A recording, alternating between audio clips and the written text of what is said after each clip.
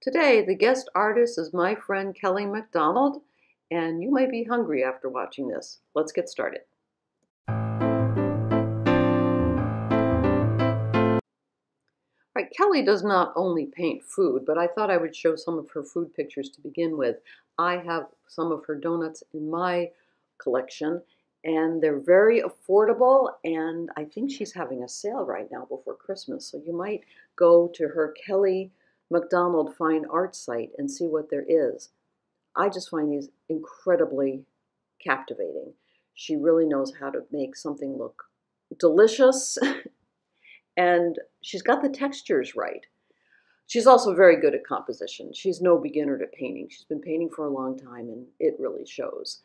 And that's what you get when you hire a real pro, you know? But she can't really be categorized because she does landscapes and I've seen her do people. I can't think of any subject that she probably hasn't done. She does travel, and so she will paint when she travels. There's something so accessible about her work. You just feel like it belongs. It belongs in your home. There's nothing that is, I think it's museum quality work. There's no question about that for me, but you don't get that feeling that you would get that it's so precious that you have to be careful around it. It's comfortable. But I don't mean comfortable in a sloppy way. I mean comfortable in just that you're taken care of.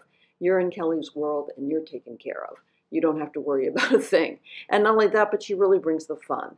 And that's part of her personality anyway. If you follow her on Facebook or any place else, she has a full life with a husband and these adorable dogs and just a lot of living. I think she's as Oprah would say, living her best life.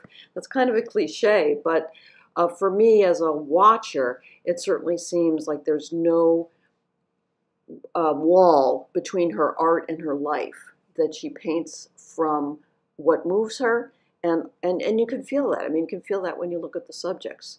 She really brings the love and attention to this that she brings to the love and attention to her friends and family. It's undeniable. And so when you buy a piece of her art, you're getting that as well. That's really an added benefit for sure. Here's a more sophisticated subject. And look at the real smartness of the composition of that. You get all these triangles going on because she's moved the glass just slightly over to the left. I just love the simplicity of that, but don't think for a second that this is easy to do. Just because it's simple, the subject is simple, it's not easy to do at all. It takes years and years and years of painting to be able to make it look like it was effortless. And that's also the sign of being in a pro's hand. Now the next picture that's coming up is of her beloved Paco.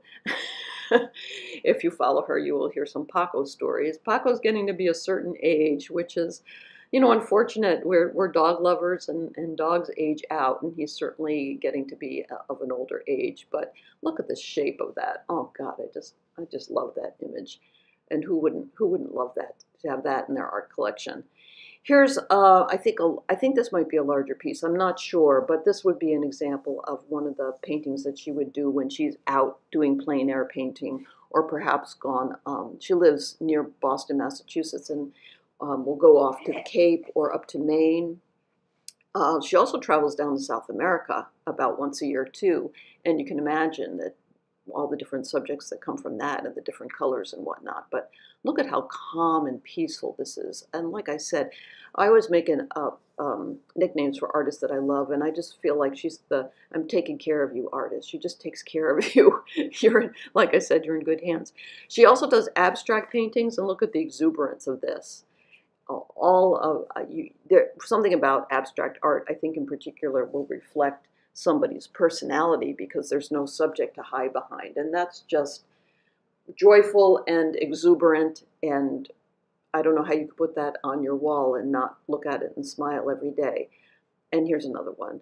So check her out at Kelley MacDonald Fine Art, and I will put her link in the description below. And remember to subscribe to my YouTube channel.